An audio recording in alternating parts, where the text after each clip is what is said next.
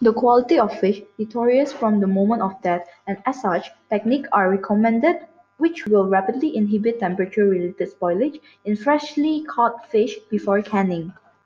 These techniques involve, first, the use of ice, which is applied directly to the fish; second, immersion in chilled seawater tanks; third, immersion in refrigerated seawater tanks; fourth, freezing of fish harvested a long distance from the cannery; fifth, keep fish fresh or chilled by holding in frozen storage conditions until processing. Standard microbiological practices could help contain the proliferation of microorganisms in food products at the cannery. The ICMSF (International Commission on Microbiological Specifications for Foods) do not support incubation tests for canned food for obvious reasons. It is however necessary for low-acid canned food, like our canned fish that do not receive full botulinum cook.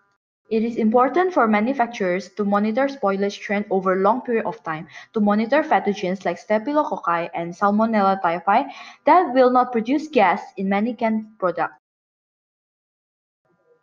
A low-acid canned food is any food other than alcoholic beverage with a finished equilibrium pH greater than 4.6 and a water activity greater than 0.85, excluding tomato and tomato products having a finished equilibrium pH less than 4.7.